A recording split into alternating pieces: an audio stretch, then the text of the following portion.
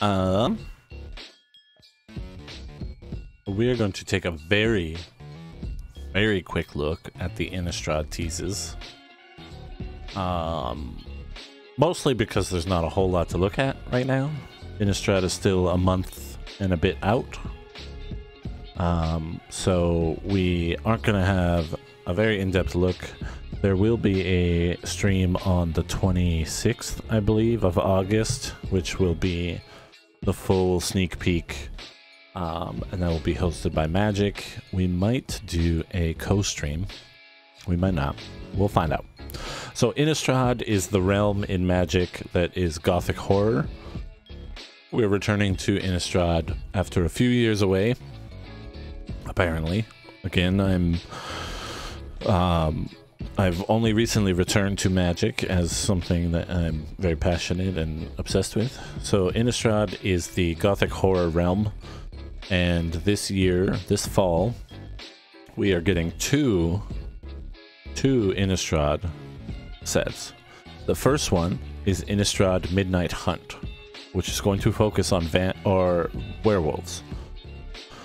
And then the second one, so Innistrad Midnight Hunt, the werewolf set, is coming out in September. And then the second one, Innistrad Crimson Vow, is coming out in November. And Innistrad Crimson Vow is focusing on vampires. So we get some werewolves, we get some vampires, all Gothic horror. It's going to be great. So here's some concept art that they shared. A little spooky pumpkin patch with some dead-looking trees in the background, a little scarecrow there. There's general Halloween-y goodness, and I'm here for it. And then we've got a few cards that they did some previews on. So the first preview card is Infernal Grasp, which is a black, 1 and a black for an instant, and you destroy target creature, but you lose 2 life. So it's a fairly good trade-off, fairly standard trade-off for black as well. The second card that they previewed is Play with Fire, is 1 red for an instant. Play with Fire deals 2 damage to any target. If a player is dealt damage this way, you can scry 1. And for those that don't know, scrying is when you look at the top card of your deck, and you can decide whether to put it at the bottom of your deck or leave it at the top of your deck. So if you were to scry 1, you take 1 card off the top of your deck, look at it. If you want to keep it, you put it back on the top of your deck. If you don't want it, say it's something you can't use or something that you don't want right now, you can choose to put it at the bottom of your deck.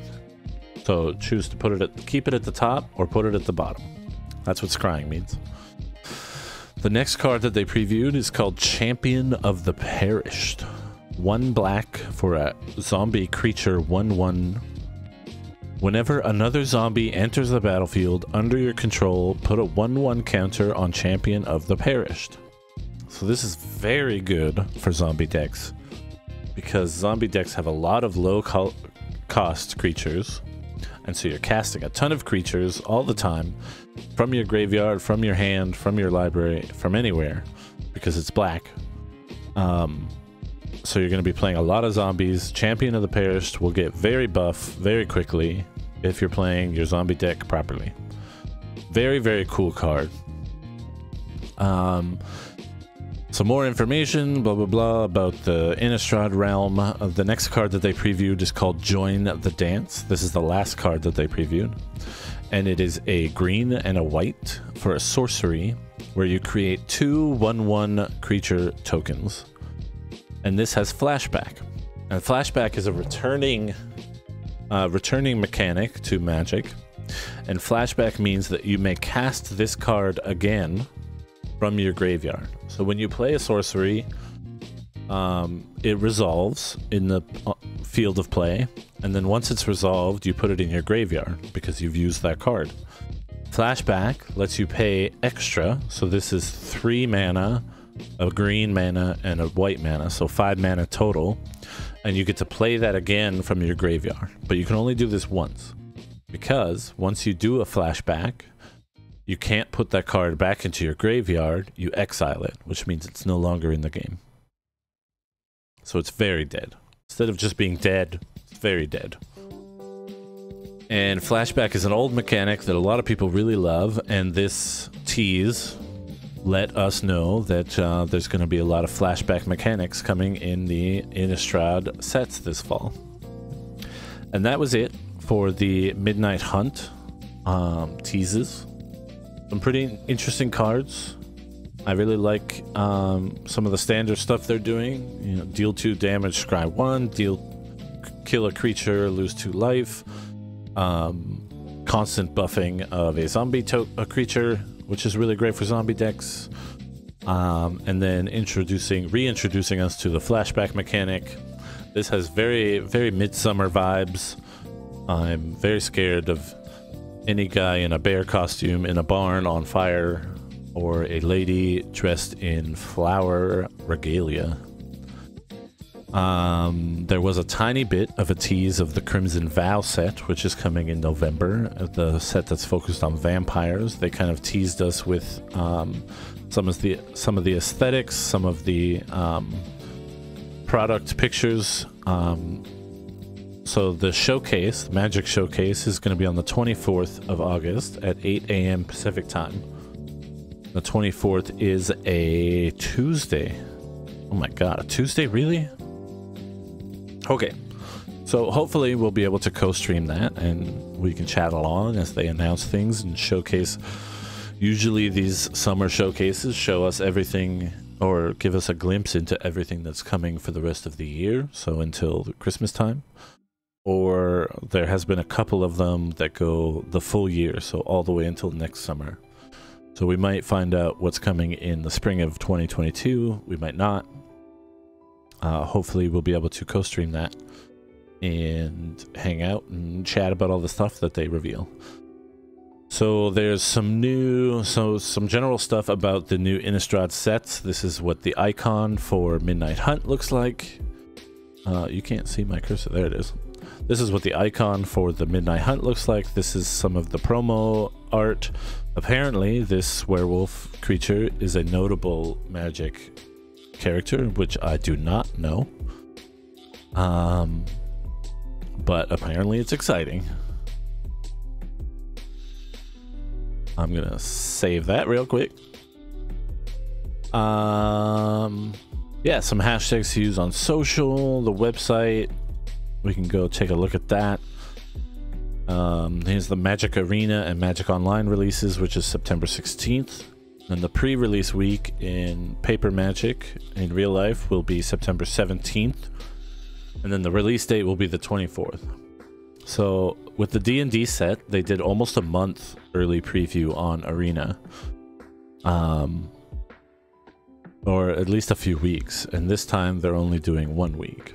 So I guess we'll see when how that goes, which trend they decide to stick with for future releases. They gave us a little sneak peek at the product lineup, which has set boosters, draft boosters, a bundle up here in the background. There's these collector's boosters with this amazing purple and green art to it. And then sneakily in the back here, you can see 2 commander decks. So instead of doing 4 commander decks like they have been doing in previous sets, they're doing 2 for each of these. Apparently, the commander decks will be called Undead Unleashed, so probably a lot of zombies, and then Coven Counters. So it'll be probably a blue-black deck with witches and control cards. So that's really cool. They didn't actually reveal those 2 names in the stream, but they're here on the website, so it's very interesting. Here's just a closer look at the products. Blah blah blah. This box set, the bundles, which I really like to get, are look pretty cool. The box is kind of meh. This art is interesting, but we'll see. Oh, actually, there was some more cards that they revealed. So Triskaidecaphile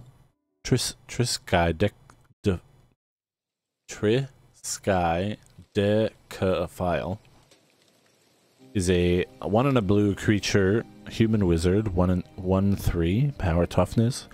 and it gives you no maximum hand size.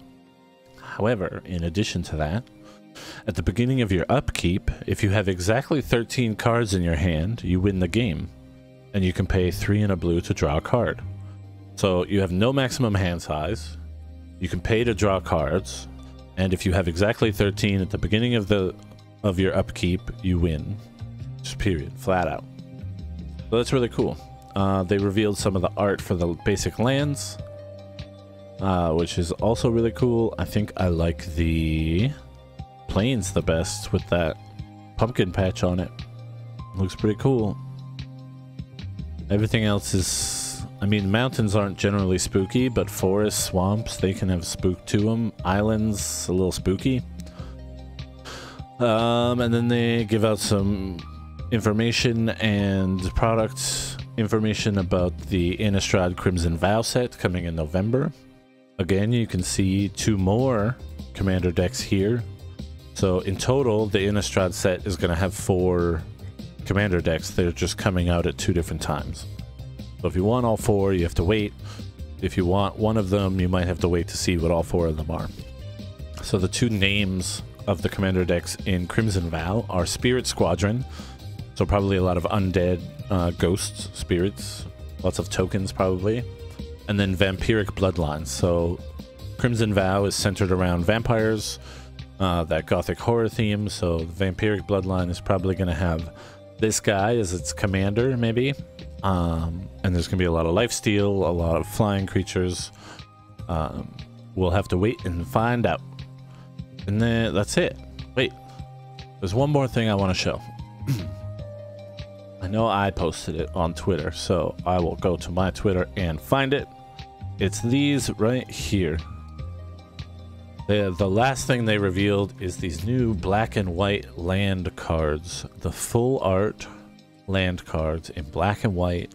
And they might be my favorite Magic cards ever made. These are gorgeous.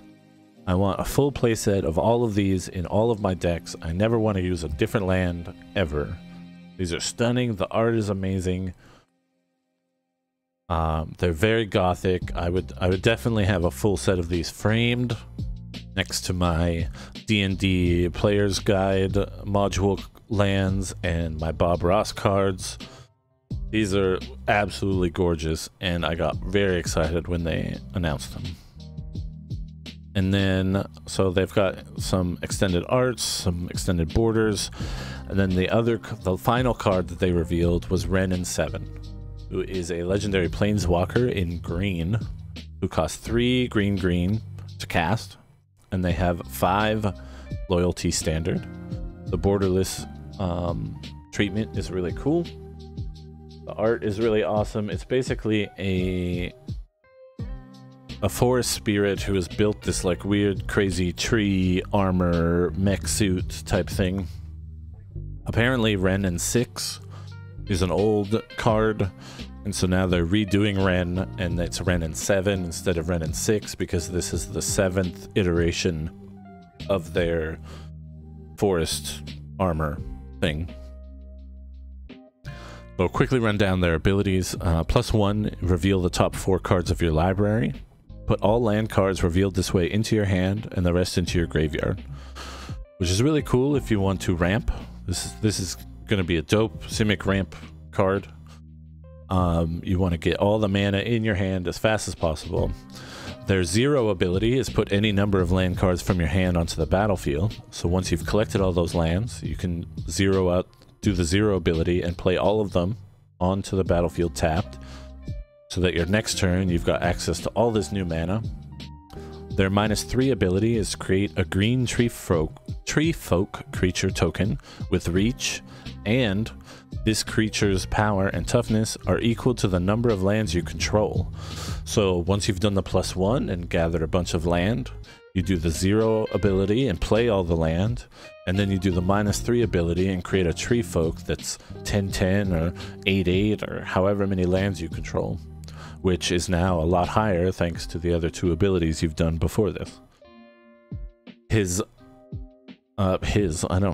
Their Their ultimate ability, which is a -8, so you got to do the land thing a few times, is return all permanent cards from your graveyard to your hand, and you get an emblem with you have no maximum hand size.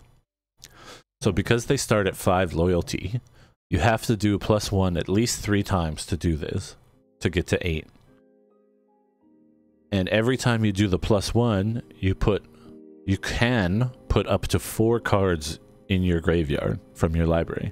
So you take the 4 cards from the top of your library, whichever ones aren't land, you have to put into your graveyard.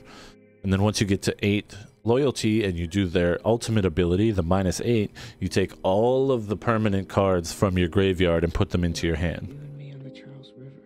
This is bonkers. This has the ability to pop off and completely change the game. Ren in 7, super cool. I really dig this card. And that is pretty much it for all of the things that they have revealed for the upcoming Innistrad Midnight Hunt in September, and Innistrad Crimson Vow, which they've only teased just a little bit here in August, which is quite early. Again, there's a stream on the 24th where they will most likely be revealing quite a bit more, and we will hopefully see you then. And I will be right back in just a few seconds. I'm just gonna switch over to the BRB screen so I can cut this out and put it on YouTube. Booyah!